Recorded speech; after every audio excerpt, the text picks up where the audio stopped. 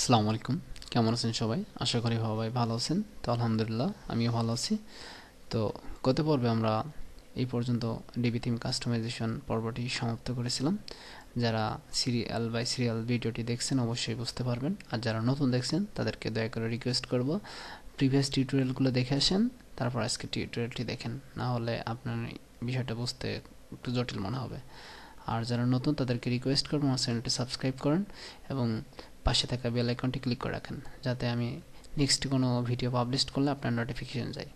আর bell আইকনটি click করে রাখা খুব ইম্পর্টেন্ট, কারণ ভিডিও পাবলিশ করলে আপনার নোটিফিকেশন যাবে, কারণ এটি একটি series tutorial, step by step টিউটোরিয়ালগুলো আমি পাবলিশ করব। যাই হোক, যারা সাবস্ক্রাইব করেছেন তাদেরকে ইতিমধ্যে অনেক অনেক ধন্যবাদ। তো আমরা আবার মেন কথায় চলে আসি। আমাদের থিমগুলো আপলোড করার পর আমাদের মেমোরি লিমিটটা বাড়িয়েছিলাম। আজকে আমরা পেজ বিল্ডার নিয়ে আলোচনা করব, অর্থাৎ ডিবি ফিউশন পেজ বিল্ডার। তো এটা কিভাবে ইউজ করতে হয় সেই বিষয়টা নিয়ে আমি ফান্ডামেন্টাল একটা কনসেপ্ট দিব। তো দেখেন, আমরা এখানে দুইটা জায়গায় আমরা পেজ বিল্ডার কাজ করতে পারবো। সেটা হলো আমরা পোস্ট থেকে আমরা ডিবি কাজ করতে বিল্ডারটি পাবো এবং পেজ থেকে পাবো। আমি যদি ইচ্ছা করি পোস্ট থেকেও আমাদের পোস্টগুলো এডিট করতে পারবো, সুন্দর করে মডিফাই করতে পারবো। ইভেন আমরা পেজ থেকেও বিষয়টা সুন্দর করে মডিফাই করতে পারবো। তো আমাদের যেহেতু পেজ ক্ষেত্রে আমাদের বেশি পেজ বিল্ডারটি কাজে লাগবে, তাহলে আমরা প্রাথমিক অবস্থায় পেজে কিভাবে কাজ করতে হয় সে বিষয়টা নিয়ে আলোচনা করব। তো পেজ আর পোস্ট একদম সেম প্রসেস। আমি যদি পেজে করি আপনার পোস্টেও করতে পারবেন, একদমই সেম প্রসেস। তো আমি পেজ থেকে আমি যেহেতু কাজের বেশি ফোকাস দিব, তাহলে পেজ থেকে দেখানোটাই বেটার। তো পেজ থেকে আমরা দেখাবো কিভাবে DB fusion page বিল্ডারটি properly use করতে হয়। তো step by step 7-8টা tutorial fundamental একটা কনসেপ্ট দেওয়ার চেষ্টা করব, যাতে বিষয়টা আপনারা বুঝতে পারেন। তো দেখেন, আমরা ডিবি থিমে অ্যাক্টিভ করার পর আমাদের উইদাউট প্লাগইন ছাড়া আমাদের ডিবি ফাংশনালিটির ভিতরে যে বিল্ডারটা ছিল সেটা আমরা ইউজ করব। তো এখানে এক্সট্রা কোনো প্লাগইন ইউজ করার কোনো প্রয়োজন নেই। ডিবির ভিতরেই থিমের ভিতরে ফাংশনালিটি যেটা আছে সেটাই হচ্ছে ডিবি থিমের পেজ বিল্ডার। আমরা যারা প্রিভিয়াস টিউটোরিয়াল দেখেছিলাম তারা এভাডাতে extra fusion page builder plugin active করে তারপর কিন্তু আমরা পেজ বিল্ডারটি পেয়েছিলাম, কিন্তু এখানে ডিবি থিম অ্যাক্টিভ করার সাথে সাথে আমাদের পেজ বিল্ডারটি পেয়ে গেছি। তো এখন আমরা পেজ বিল্ডারটি ইউজ করার প্রপারলি ইনস্ট্রাকশন জানব। তো দেখেন, এখানে আসার পর আমি এখানে হোম লিখেছি, প্রিভিয়াস টিউটোরিয়ালে হোম লেখাটা ছিল, আমি লিখে দিয়েছিলাম তাই আর কি। তো এখানে তো সেটিংস থেকে কিছু ফান্ডামেন্টাল কাজ করে আসি, কারণ তো সেটা হলো আমরা সেটিংস থেকে রিডিংয়ে যাব। তো এটা পরে দেখাবো, এটা অতটা নিডেড না আমি মনে করি। তো পেজ বিল্ডার সম্পর্কে আলোচনা করি। তো দেখেন, পেজ বিল্ডারটি ইউজ করতে হলে আমাদের এই পেজ বিল্ডারে ক্লিক করতে হবে। তারপর বেশ কয়টা স্টেপ আসবে আমাদের সামনে, সেগুলো আমরা ফলো করব। তো দেখেন, এখানে আমাদের প্রথম স্টেপটা হলো আমাদের নতুন পর্যায়ে দুইটা স্টেপ আসে পেজ বিল্ডার ফান্ডামেন্টাল ইউজ করতে হলে, সেই যে পেজে ইউজ করবেন দুইটা স্টেপ আসবে, সেই স্টেপ দুটো পার করতে হয়। কারণ সেই দুইটা স্টেপ আমি মেবি 2 নম্বর ভিডিওতে দেখিয়েছিলাম কীভাবে স্টেপগুলো, জাস্ট স্টার্ট বাটনে ক্লিক করলে দ্যাটস ইট, আর লাগে না। তো এখন যে জিনিসটা দেখাবো, দেখেন প্রথম স্টেপটা কি বলছে, ডিবি আমাদেরকে রিকমেন্ড করছে যে আপনারা এখানে রটা সিলেক্ট করে নেন। তো এখানে আমাদের ডিফল্টভাবে সিলেক্ট হয়ে গেছে, তো আমি এটা কেটে দেব। কেটে দিয়ে এখানে দেখেন, এটা হচ্ছে মূলত সেকশন, এটা মূলত একটা সেকশন, ঠিক আছে। তো যারা এভাডা থিম নিয়ে কাজ করেছেন তারা অবশ্যই বিষয়টা বুঝতে পারবেন। তো এটা মূলত একটা সেকশন, ঠিক আছে। এই সেকশনে এখানে ক্লিক করলে এখানে আমাদেরকে কি বলছে, ইনসার্ট র, এগুলো কিন্তু একটা র, এই যে 1 কলামের র, 2 কলামের র, 3 কলামের র। তো যতগুলো র আমাদের প্রয়োজন হবে এখান থেকে আমরা সিলেক্ট করে আমরা কাজ করব, ঠিক আছে। তো আমি প্রাথমিক অবস্থায় 2টা র নিয়ে কাজ সিলেক্ট করলাম। দেখেন, র সিলেক্ট করার পরপরই প্রথম রতে আমাদেরকে রিকমেন্ড করছে যে আপনি র সিলেক্ট করার পর মডিউল, এইগুলোকে মডিউল বলা হয়, এক একটা মডিউল এভাডা থিম ডিবি থিমের ফিউশন ডিবির পেজ বিল্ডারের যে মডিউলগুলো আছে ডিবি কোম্পানি, সেইগুলো অর্থাৎ আমাদের কাজ করতে যে ইমেজ, বিভিন্ন প্রকার ইমেজ কন্টেন্ট ইত্যাদি যে কন্টেন্টগুলো টেক্সটগুলো ইউজ করতে হয়, সেইগুলো অডিও ভিডিও, ঠিক আছে, বাটন, তার বিভিন্ন প্রকার কমেন্টস বক্স টক্স হাবিজাবি অনেকগুলো আমাদের স্টেপ বাই স্টেপ প্রয়োজন হবে। তো সেইগুলোকে মূলত মডুল বলা হয়, ঠিক আছে। তাহলে প্রাথমিক অবস্থায় কি সেকশন থাকবে, সেকশনটা সিলেক্টর ডিফল্টভাবে সিলেক্ট হয়ে যাবে। সিলেক্ট হওয়ার পর আমাদেরকে র সিলেক্ট করতে হবে যে আমি কয় র নিয়ে কয়টা কলাম নিয়ে আমি ডিজাইনটি করব। তো আমি দুইটা সিলেক্ট করেছি। তো আপনি চাইলে নিচের বাটনে ক্লিক করে, এখানে নিচের বাটনে ক্লিক করে আপনি আবার নেক্সট রতে সিলেক্ট করতে পারেন। আমি নিচে 3টা দিই, তো দেখেন উপরেরটায় 2টা দিয়েছি আর নিচেরটায় 3টা দিয়েছি। তো এইভাবে আপনি স্টেপ বাই স্টেপ কাজ করতে করতে করতে করতে চলে যাবেন। তো আমি নিচেরটা ডিলিট করে দিব। তো ডিলিট করে দেওয়ার জন্য এখানে ক্লিক করবেন, এই যে এখানে ক্লিক করবেন, ঠিক আছে। তো তো দেখেন এখানে সেকশনের ভিতরে যে কাট অপশন আছে নিচে সেই কাট অপশন আছে। তো এই অপশনগুলো এখন কিভাবে কাজ করে সেটা দেখাই এবং সেটা বলি। তো আমি সেকশনের রতে ক্লিক করলাম, এটা হচ্ছে ডিলিট। এখানে যদি ডিলিট করি আমাদের কিন্তু এটা টোটাল এটা ডিলিট হয়ে যাবে এই সেকশনটা, ঠিক আছে। তো আমি এটা ডিলিট করতে চাচ্ছি না। তো এখানে হচ্ছে 3টা বাটন পাবেন যে এইগুলা কপি করে নিচে পেস্ট করতে পারবেন। সাপোজ মনে করেন যে আমি এখানে সেভ লাইব্রেরি, কারণ এখানে সেভ লাইব্রেরি বলতে কি এখানে যদি সেভ করে রাখেন তাহলে এই সেকশনটিকে আপনি নেক্সট কোনো পেজে গিয়ে আপনি সেম সেকশনটি পেয়ে যাবেন, সেখান থেকে এটা ইনসার্ট করে দিলে ওই সেই পেজে পেয়ে যাবেন। তো এটাই মূলত সেভ লাইব্রেরি। তারপর এটার কাজ অতটা প্রয়োজন না, এটাও প্রয়োজন হয় না। এটা যদি আপনি ডিজেবল করতে চান এখানে ডিজেবল করে দেবেন, এখানে এটা লক করে দিতে পারেন, ঠিক আছে। তারপর কপি সেকশন, এখান থেকে যদি এটা কপি করে আপনি নিচে আর একটা সেকশন দিতে যাচ্ছেন, অর্থাৎ এটা খুবই মানে সুন্দরভাবে ডিজাইন করেছেন, কিংবা এই সেম সেকশনটি আবার নিচের দরকার, তাহলে এখান থেকে জাস্ট কপি করে আপনি নিচেটা পেস্ট করে দিতে পারবেন। মানে খুবই চমৎকার একটা ডিবি পেজ বিল্ডার। তো যাই হোক, এটা হচ্ছে বিষয়। আর এটা হচ্ছে আপনি এখানে ক্লিক করলে আপনি লাইব্রেরির এই যে লেআউটের নাম দিতে পারবেন, যে এক একটা সেকশনের নাম দিয়ে দিতে পারবেন, ঠিক আছে। আর এটা হচ্ছে কপি, যে আপনি জাস্ট ডুপ্লিকেট, এখানে ক্লিক করলেই দেখেন সেম সেকশনটি আবার নিচেই ডুপ্লিকেট হয়ে গেল, ঠিক আছে। তারপর এখানে হচ্ছে সেটিং।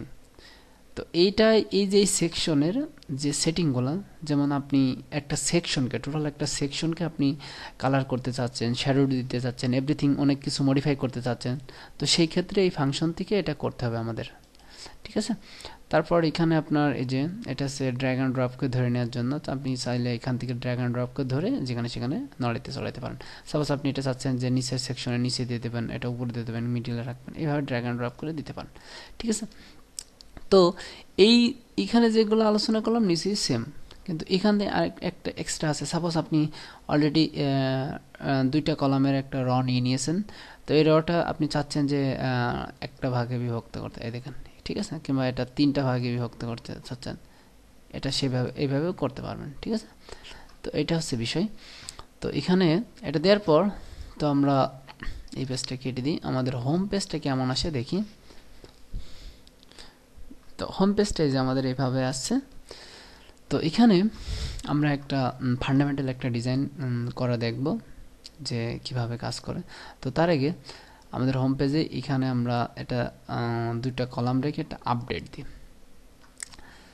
দেয়ারপর আমাদের এখানে হোমটাকে সিলেক্ট করে দিই, আমাদের মেনু হিসাবে রেখে হোমটাকে সিলেক্ট করে দিই। তো আমরা মেনুটাকে সিলেক্ট করি, এখানে এটা আপডেট সম্পন্ন হোক। এখানে আপডেট সম্পন্ন হয়ে গেছে। এফিরিয়েন্স থেকে আমরা মেনুতে যাই। তো মেনুতে আসার পর আমরা এখানে একটা মেনু ক্রিয়েট করি। তো এখানে একটা মেইন মেনু নামে একটা মেনু ক্রিয়েট করি। তো মেনু ক্রিয়েট করার প্রসেসটাও দেখে নেন কীভাবে মেনু ক্রিয়েট করতে হয়, নতুনদের ক্ষেত্রে বলছি, আর যারা পারেন অলরেডি তাদেরকে তো অসংখ্য ধন্যবাদ। এই যে এখানে আমরা ডিবি বিল্ডার ইউজ করে আমরা হোম মেনুটা ক্রিয়েট করেছি। করার পর এখানে ক্লিক করবেন, ক্লিক করার পর অ্যাড মেনুতে ক্লিক করবেন, করার পর এখানে এটা কি প্রাইমারি মেনু, এটাকে মূলত বলা হয় প্রাইমারি মেনু। একটা ওয়েবসাইটের ভিতরে কিন্তু অনেকগুলো মেনু থাকে, ফুটার মেনু থাকে, সাইড বার মেনু থাকে, টপ মেনু থাকে, মেইন মেনু থাকে, হেডার মেনু থাকে, এভরিথিং আপনাদের যেগুলো প্রয়োজন হয় অনেকগুলো মেনু থাকতেই পারে। ওকে, তো আমরা স্পেসিফিকভাবে বলে দিলাম এটা প্রাইমারি মেনু, অর্থাৎ এটাকে মূলত বলা হয় প্রাইমারি মেনু। ওকে, অনেকে আবার টপ হেডার মেনু থাকে, ঠিক আছে। তো বলে দেওয়ার পর আমি সেভ চেঞ্জে ক্লিক করলাম। ক্লিক করার পর এখানে ক্লিক করি, দেখবো যে আমাদের এখানে এটা চলে এসেছে, এই যে একটা চলে এসেছে। তো এটাকে আমরা সেটিংস থেকে রিডিংয়ে গিয়ে এটাকে একদম হোম পেজে সেভ করে দিব। তো সেটা করার জন্য তো আমরা সেটিংস থেকে রিডিংয়ে চলে যাই। জেনারেলস থেকে আমরা টাইটেলগুলো দিয়ে দিতে পারবো, যেমন এখানে যে টাইটেলটা সেই টাইটেলটা দিয়ে দিতে পারবো। তো সেটা করতেছি না, আমি পরে করবো প্রয়োজন সাপেক্ষে। ওকে, এখানে আসার পর আমি এই যে এই নিচের অপশনটি সিলেক্ট করব, দেন এখানে আমি হোম বাটনটি সিলেক্ট করে দেবো, হোম মেনুটি। ওকে, তারপর সেভ চেঞ্জে ক্লিক করব।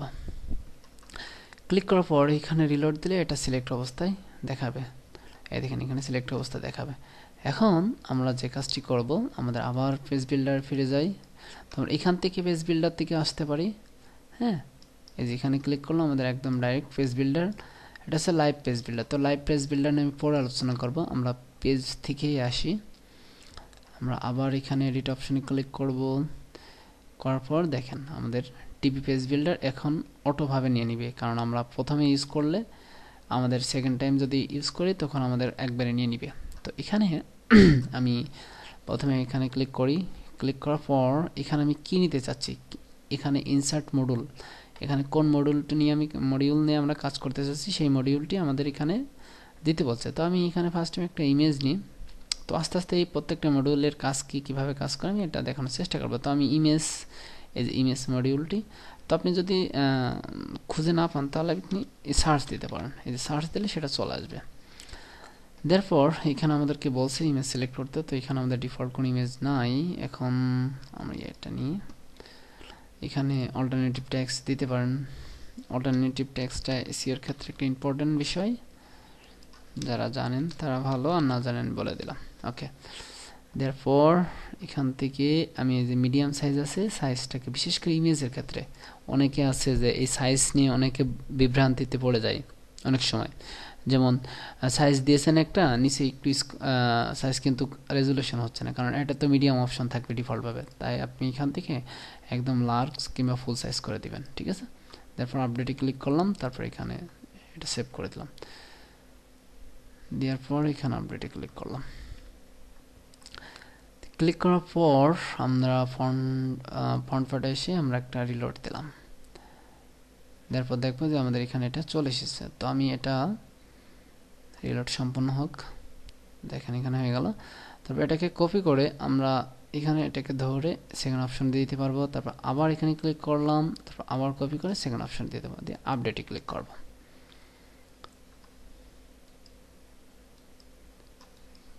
ক্লিক করার পর আমি এখানে এসে একটা রিলোড দিলাম, দেখেন এখানে এটা হয়ে গেল। হ্যাঁ, ঠিক আছে। তো নিচেই আমরা কন্টেন্ট দিয়ে দেবো একই সেম প্রসেসে।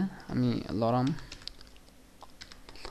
লরাম ইপসম, কিংবা এখানে ডামি কন্টেন্ট লিখতে পারেন। তো লরাম ইপসম থেকে আমি কিছু ডামি কন্টেন্ট নিয়ে আসবো জাস্ট টেস্ট পারপাসে। এখানে জাস্ট নিচে আচ্ছা কন্টেন্টগুলো আসুক। তো এখানে নিচে আমি টেক্সট মডিউল খুঁজতে চাচ্ছি। তাহলে আমরা নেক্সটে আবার ক্লিক করলাম। নেক্সট এই তীর চিহ্নতে এইখানে এই যে প্লাস চিহ্নতে ক্লিক করবেন। ক্লিক করার পর আপনি এখানে জাস্ট টেক্সট, আমি কি মডিউলটা খুঁজতে চাচ্ছি, টেক্সট মডিউল। আচ্ছা, টেক্সট মডিউল দেওয়ার পর আমি এখান থেকে এই যে মডিউলটা নিলাম, এইটুকু নিলাম, জাস্ট কপি করলাম। কপি করে এখানে এই যে এই ফিল্ডেতে আমি পেস্ট করে দিলাম। দেওয়ার পর এখানে সেভ চেঞ্জে ক্লিক করলাম। করার পর এইটাকে আমি আবার তিনটা স্টেপে বিভক্ত করলাম, মানে ক্লোন করলাম, করে আমি তিনটায় দিয়ে দিলাম। দেওয়ার পর এখানে আপডেটে ক্লিক করলাম। আমাদের আপডেট সম্পূর্ণ হয়ে গেল। আমরা ফন্ট ফাটে এসে একটা রিলোড দিলাম। তো দেখেন এখানে আমাদের এটা তিনটে স্টেপে বিভক্ত হয়ে গেছে। এখন আমরা যদি চাই এখানে এটাকে টোটাল সেকশনটাকে আমি আবার কপি করতে চাচ্ছি, ক্লোন করতে চাচ্ছি, তাহলে আমরা এই যে এটাতে ক্লিক করলাম। ক্লিক করার পর আমাদের এই সেম সেকশনটি আবার ক্লোন হয়ে গেল। তারপর আমি এখানে আপডেটে ক্লিক করলাম। এখানে আপডেট হয়ে যাওয়ার পর আমরা এখানে সেটা রিলোড দিই। তারপর আমরা দেখবো যে আমাদের এই টোটাল সেকশনটাকে আমার নিচে সেম টু সেম ভাবে ক্লোন হয়ে গেল। হ্যাঁ, তো এখানে আমি যদি এখানে আবার আপনি চাচ্ছেন যে নিচের ইমেজগুলো এডিট করতে, তাহলে এটা কিভাবে করব, আমি ইমেজে জাস্ট এখানে এই বাটনে ক্লিক করব। করার পর আমি এখানে আবার ক্লিক করব। করার পর এখান থেকে আমি আবার সেকেন্ড ইমেজটি আমি দেখিয়ে দিই কি ইমেজ নিব। আচ্ছা, এটাই নিই। ওকে, ফাইন। এখানে আপলোড, দেন এখানে আপডেট। দেরপর আমি এখানে আচ্ছা এই ইমেজটি আমি কপি করি। করে এখানে দিয়ে দিলাম, তারপর এটাকে ডিলিট করে দিলাম, এটাকেও ডিলিট করে দিলাম। সরি, এটা ডাবল কিন্তু ডিলিট হয়ে গেছে, কারণ আমি এটা নিচেরটা চাচ্ছি না। যেমন টেক্সট ফিল্ডটাকে আমি নিয়ে আসতে চাচ্ছি, কন্ট্রোল জেড দিবেন, চলে আসবে। ঠিক আছে, জাস্ট ইমেজটাকে ডিলিট করব। আবার এই ইমেজটাকে কপি করলাম, সেম ইমেজটাকে আমি এখন এখানে ড্র্যাগ অ্যান্ড ড্রপ করে ছেড়ে দিলাম, তারপর আপডেটে ক্লিক করলাম। তো এখানে আপডেটে ক্লিক করার পর আমরা এসে আবার রিলোড দিলাম, দেখবো আমাদের ইমেজটা চেঞ্জ হয়ে গেছে। তো দেখেন এই যে নিচের ইমেজগুলো চেঞ্জ হয়ে গেছে। তো আই হোপ বিষয়টা বুঝতে পারছেন, ফান্ডামেন্টাল বিষয়টা। তো যারা ভিডিওটি দেখছেন অবশ্যই ভালো লাগলে লাইক কমেন্ট শেয়ার করবেন, আর বন্ধুদের সাথে অবশ্যই শেয়ার করে জানিয়ে দেবেন। আর নেক্সট পর্বে দেখার জন্য আমন্ত্রণ রইল। ভালো থাকবেন, দোয়া করবেন। আসসালামু আলাইকুম।